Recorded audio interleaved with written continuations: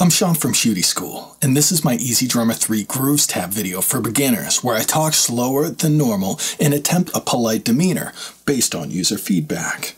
My advanced Grooves tab video is in the description below for when you're ready for the next step after this video, or advanced users may want to skip to it right away. Let's get started. The Grooves tab, which is the second tab here in EZdrummer 3, it can search your entire MIDI collection that has been installed on your system. It's one of the main tools that helps you find the right beat for your project. Whether it's Toontrack MIDI, which is included in the Toontrack core products, sound expansion products, or drum MIDI packs. You can also search your non-Toontrack third-party MIDI, or MIDI you've created yourself. I've done a video explaining how to incorporate non-Toontrack MIDI in the description below. Also, a video called Before You Buy Toontrack MIDI, which is a must-watch for new people coming to Toontrack. The best way to explain MIDI if you're new and a beginner, it's simply data laid out in a linear format, meant to be played from left to right, or from beginning to end. And that data triggers certain sounds at certain times. In this case, MIDI is instructing EZdrummer when to play what drum or instrument at what time so it sounds like a drummer is playing. It's very similar to a traditional music box. The cylinder has linear instructions on it, but does not produce sounds. The comb is what makes the sounds after receiving instructions from the cylinder.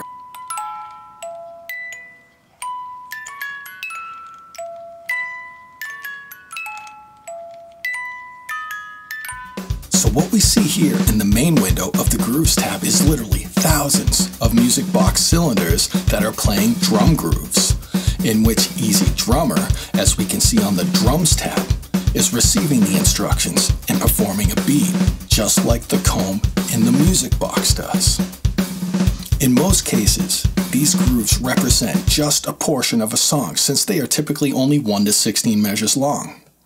And all of these individual MIDI files in the list are identified as grooves. A groove is a drum MIDI file according to Toontrack. Now that we've identified what and where the assets are in the Grooves tab, now let's discuss how to use the Grooves tab.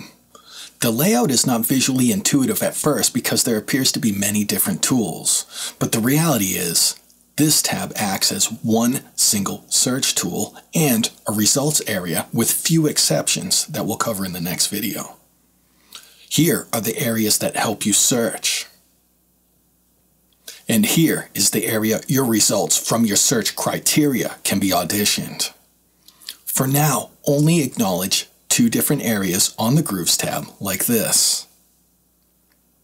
Once we perceive this, life gets easier and your song gets created much faster from the Grooves tab.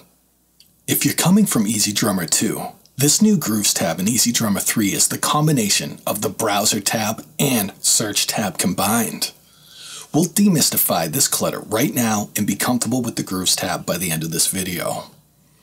On the left column, there are folders with every Toontrack product you own that include MIDI, and they're labeled as such. I have the core program of EZdrummer 3 installed, a single EZX called Post-Metal, which is a sound expansion that includes MIDI, a bunch of Superior Drummer 3 products, and a few drum MIDI packs installed as well called add-ons. We can see all of them in this column segregated by the product line they derive from. The moment you select a folder, not only will expand into a new column and show you more folders, but more importantly, and remember this, the search area we talked about has been updated to only show you grooves included in the last selected MIDI folder. In this case, we only see EZdrummer 3's core program grooves. Now, we only see a few grooves in the verse of the R&B song called Clap Along. This search results is not showing any MIDI from my Post-Metal EZX, my Superior Drummer products, or drum MIDI packs because I have the R&B song selected right now. This is very simple and powerful.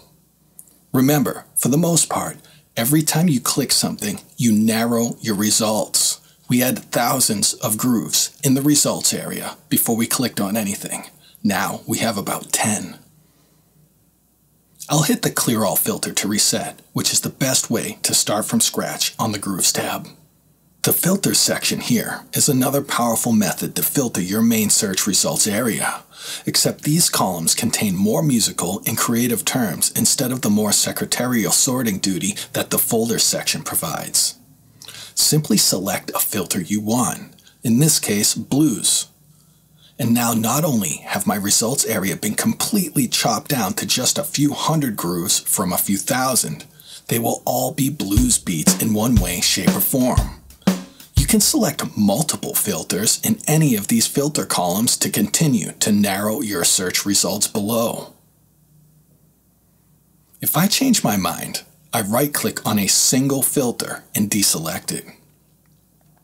Or I can select the small circle at the top of each column to clear the filters only in that column. Let's keep acknowledging that every time I select or deselect a folder or filter, I am greatly increasing or decreasing the amount of grooves that I can audition in the main search area. My number one tip for this page is this. Before you do anything, always select your time signature. If you're writing in 4/4, you should select it right away. There's no need for you to be auditioning beats in 3/4, 5/4, 6/4, and so on. So that is a huge time-saving tip. Select your time signature right now and firstly every time you come to this tab. Now Tap to Find is its own animal and a great feature that EZdrummer 3 has to offer. I have other videos on it below. Let's acknowledge real quick that one of its main purposes is to contribute to the rest of the search area simply by being another filter. This complex thing that we're about to see can act as just one more single filter for the whole Grooves tab.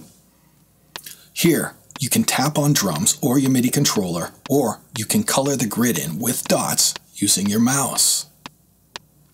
This is where you perform what beat is in your head quickly to give the EZdrummer 3's Groove tab an idea of what you're looking for. I'll tap a quick backbeat with my mouse. I'll add a hi-hat by first selecting it to get the hi-hat lane below to appear. And alternatively, I'll finish this beat by drawing the notes in on the grid. Now we have a typical backbeat. I'll hit the big yellow search button below. Now that simple beat I just created in Tap to Find, it's right here.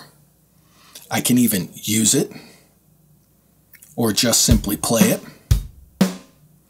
But the main purpose of this newly created groove is to find other similar grooves that sound like it in the search results area, except we're not giving it folders to sort with or filters to use. We're giving the search results area an actual beat to reference.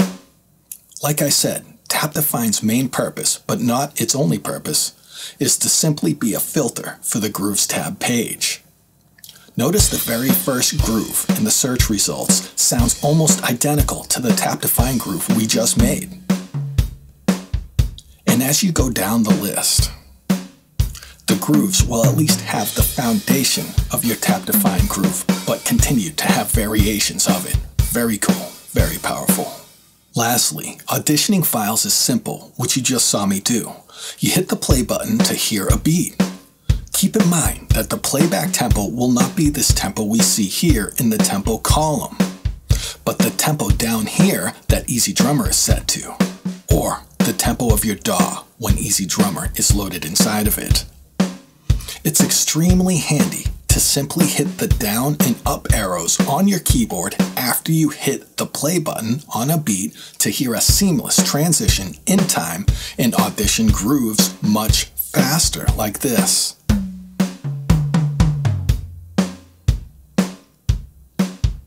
A huge time saver.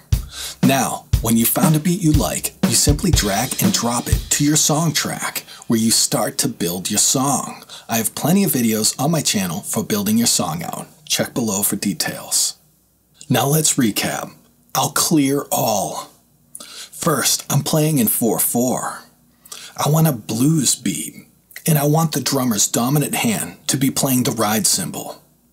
Not only that, I prefer to hear the MIDI files from my EZdrummer 3 core library for this song I want to write. Now I'll hit play and use the arrows of my keyboard to search through my search results area. I like this beat, but I think it's too fast. So I'll select the tempo down here, or in my DAW, and type 90. This groove at this tempo is what I want, so I'll drag it to the song track. Now, for beginners, this will seem like a huge leap forward in finding beats, and it is. But the reality is we can go way further on the Grooves tab. I suggest to beginners that you should get down at least what I cover in this video. Not only will it get you started, but it might be all you need and you'll never look back. But make sure you know and understand this bare amount of information about the Grooves tab so you and I can communicate properly about the Grooves tab in my next Advanced Grooves tab video, where I'll take your skills to the next level. I also have a few related drum MIDI videos in the description that completely relate to this area. Please comment below if you got something out of this video. Subscribe if you want to see more content. Join my free social Facebook and Discord communities. The links are in the description. And please consider contributing if you watch my videos on a regular basis and I've brought your skills to the next level. Those links are also in the description. I could not do this channel without my contributors. Rock on.